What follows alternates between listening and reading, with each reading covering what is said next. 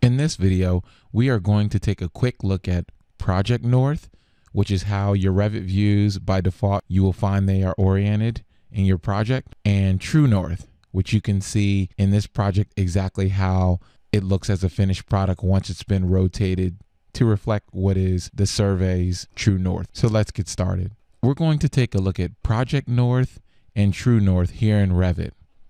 In the project that I'm going to use for today's example, I want us to take a look at the site plan and for comparison of the Project North and True North for the project. By default, in your Revit project, you will see that Project North, if you look over in your project view properties under orientation, you'll see Project North is the default. And so I just want, for comparison, we're going to create two views to study Project North and True North and the differences today. So I'm going to rename this site plan Site Project North. And then we're going to duplicate this view with detailing. And I'm going to rename that True North, Site True North.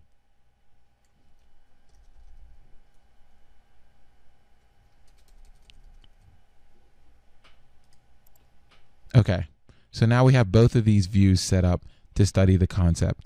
And I want to show you the differences. So first, let's click on the Project North.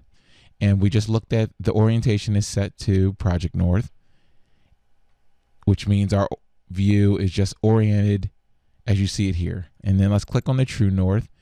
And let's take the orientation here, and we're going to change this drop down to True North. Now, let me establish for you, based on the survey that I have for this project, let me just go to our Annotate tab, and we're going to click on the symbol, and I'm going to insert a north arrow in this site plan, and I'm going to rotate it after placement. So here we are, and roughly I'll need to rotate this one more time. Let me get it accurate.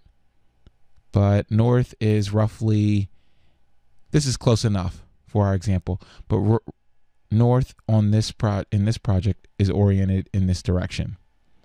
So for this True North site plan, what I want us to do is we're going to come up here to Manage, and under the project location you'll see Position, and this allows us to relocate or rotate our Project North and True North.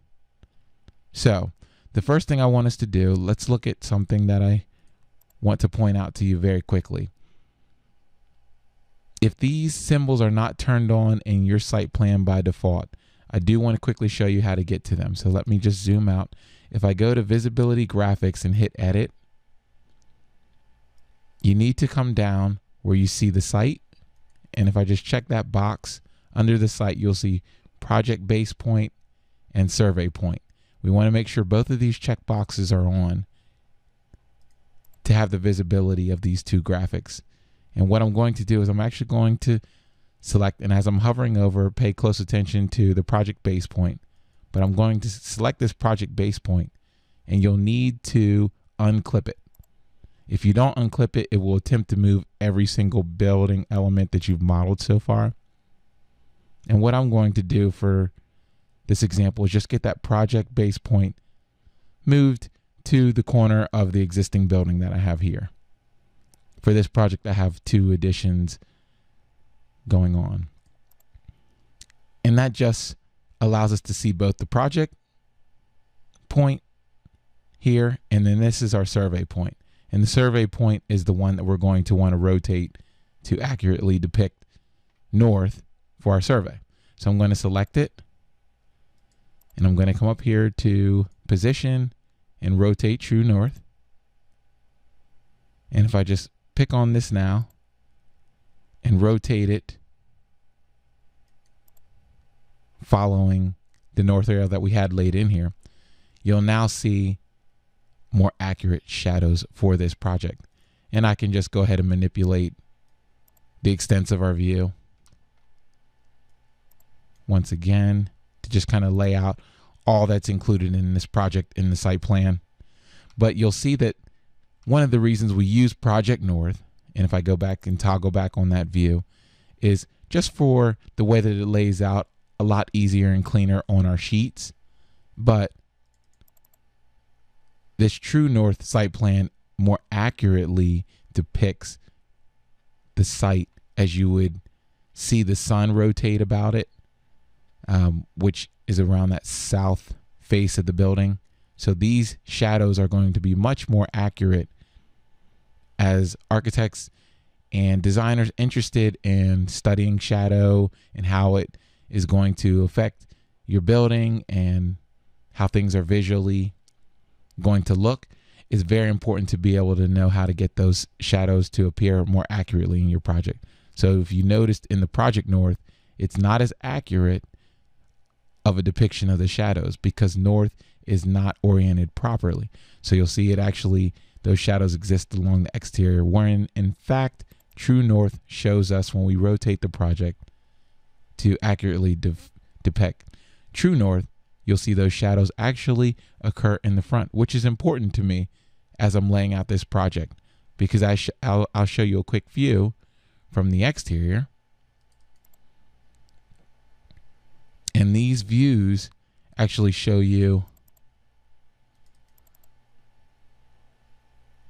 this is my vestibule. I'm doing a new church addition and a social hall. And by default, when it's not based on the proper orientation, which I will remind you that if you look in the view for our 3D view, we don't have the option to actually modify our project to reflect True North for the shadows in our perspective. But from here, I can show you that we would want to also know that, hey, those shadows, there are other ways to play around with exactly how the shadows are cast in perspective. But for the intentions of this video, I just wanted to show you and focus on Project and True North. So let's take a look at one more item. So I want to go to our south elevation for this view. And I wanted to take a look at the project and the survey point, remembering that there is a Z value that we want to take a look at. So let's just go to Visibility Graphics. We're going to come down to Site, and you'll see our project, base point, and our survey point. Let's just check to add those for visibility. And although this is just a one-story project, and there's very little change in the elevation in this project that I'm working on, I do want to point out to you that we can select this project base point. And as we select that base point, we actually do have the option to change the elevation for the project base point. So although I've set this to 0, if I wanted to set this project base point to be, say this is actually elevation 300, well, we do have the option of modifying that here. So if I just take this project base point and I'll select move. Now we do want to make sure that this is unclipped. So I'm going to select it, but you can see that it is unclipped. And I'm just going to move that down. Let's just go with 100 feet. So as I move that down 100 feet, you'll now see without any modification to our levels, we do in fact now have the right elevation listed for each one of these floor plans. And I think that this is an important tip to show you, as you'll find from time to time that you'll have projects that you may want to match your floor elevations with the survey elevations and so forth. And that would be the way that we would want to do it. And if we needed to modify that, we would just go ahead and move this survey point, or this project base point, I'm sorry. If we just click on that and move that back up the 100 feet that we moved it down, you'll see that our levels respond as well. Go back to the original elevations that are our project base ones. And the same goes for the survey.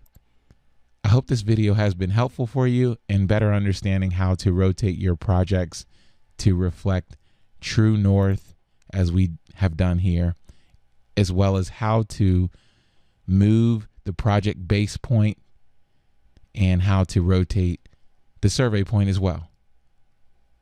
Thanks, and please remember to subscribe for more videos like these.